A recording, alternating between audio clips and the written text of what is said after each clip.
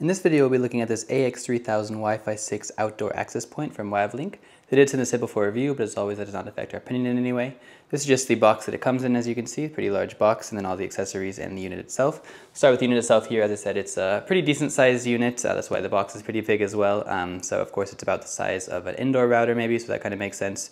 But yeah, this is the unit itself. On the back here, we do have some holes for mounting it if you want to mount it via screws, and on the bottom here we do have an Ethernet port for, of course, connecting it via power and Ethernet, and then we have a pair and reset switch button here as well. Most of the other accessories we have here are just for mounting it, so we do have 2 adhesive strips, so if you want to just mount it with adhesive, definitely the quickest way, then you are able to do that. Nice that those are included.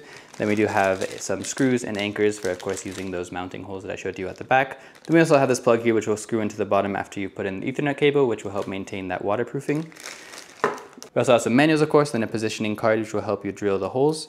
We also have these metal ties if you wanted to mount it to a pole or a fence or something like that, then you're able to use these ties as well. So a bunch of different mounting options. You can mount it via the adhesive, via the screws, or via these ties. So nice that all those are included.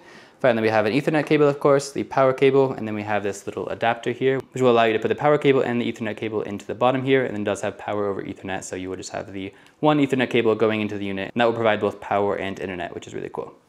So part of the installation is installing this waterproof cap I was showing you earlier. Essentially what this does is this kind of goes on the bottom here and then holds the cable, of course, which prevents water from just kind of going directly into the port. So very important to install this if you're going to be using it outdoors, just to make sure it is actually waterproof. So we'll go ahead and unscrew this piece here, and then this Ethernet cable goes through that cap here. Then we can take out this rubber piece here, the kind of seal, and then that just clips around the Ethernet cable itself.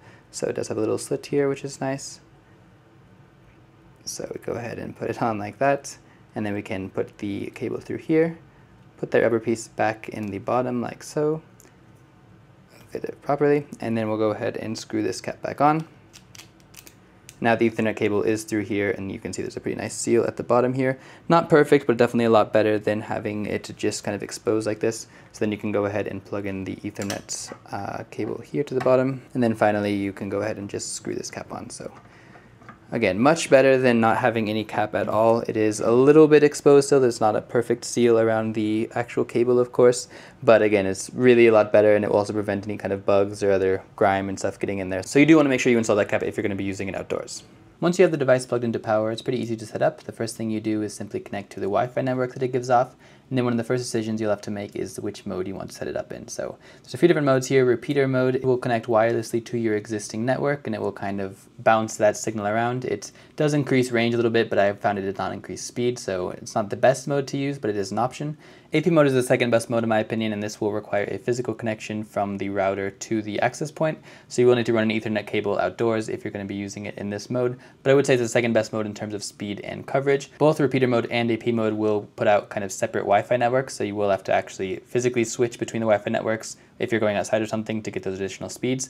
Ideally, your phone will switch automatically, but it's something to keep in mind that you will actually have a separate Wi-Fi network. It'll be like your Wi-Fi name plus EXT or something like that, but you will need to actually connect to a separate Wi-Fi network if you're using it in repeater mode or AP mode.